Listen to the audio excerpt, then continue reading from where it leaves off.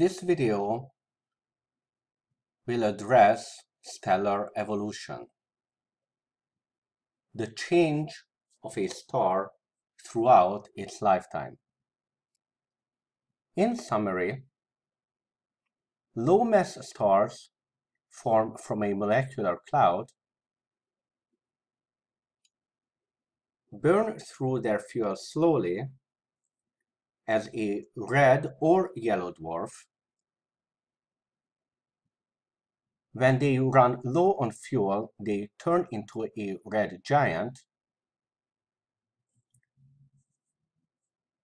which then ends up as a planetary nebula with a white dwarf stellar remnant at its core. High-mass stars also form from molecular clouds, burn through their fuel wastefully as a blue giant.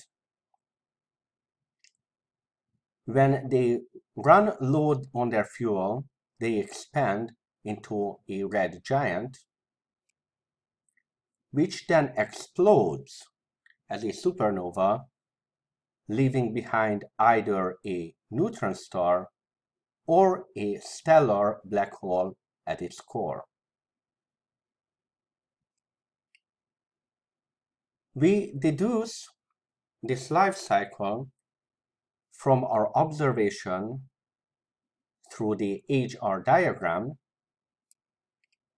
our understanding of hydrostatic equilibrium, as well as nuclear fusion. Interstellar clouds are made mostly of hydrogen and helium and small amounts of other elements. As they collapse under gravity, their core heats up until it becomes hot and dense enough for hydrogen fusion to commence. This starts the main sequence part of the life of the star. It is now in hydrostatic equilibrium and is fueled by hydrogen fusing into helium at its core.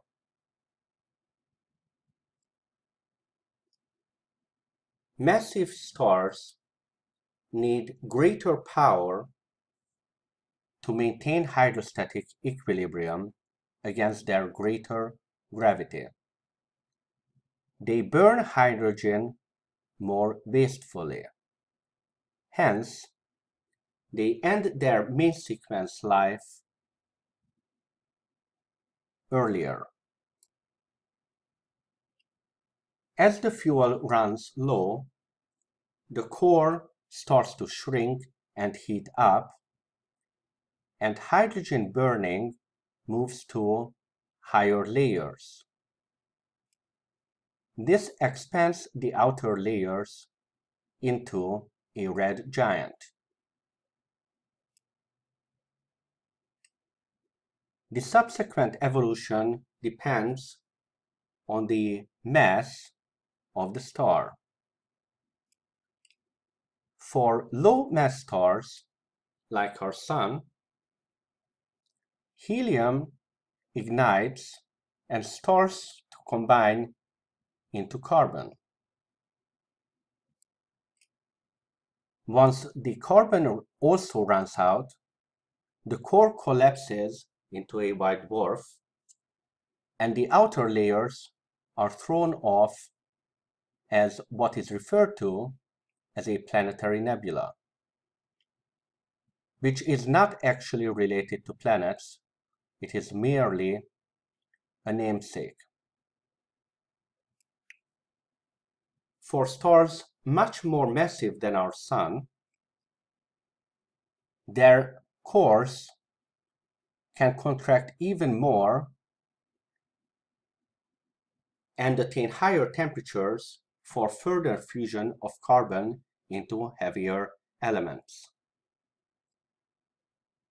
Iron is the final element of stellar nucleosynthesis.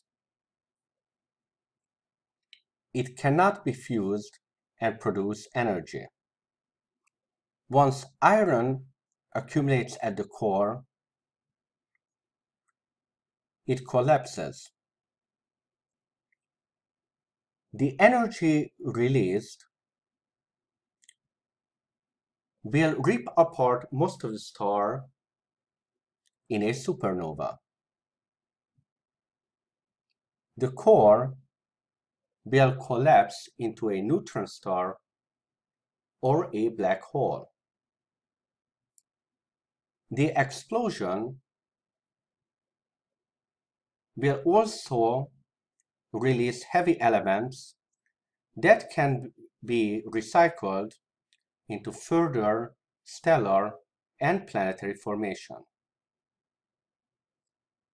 Please review stellar evolution in terms of hydrostatic equilibrium and nuclear fusion for low-mass stars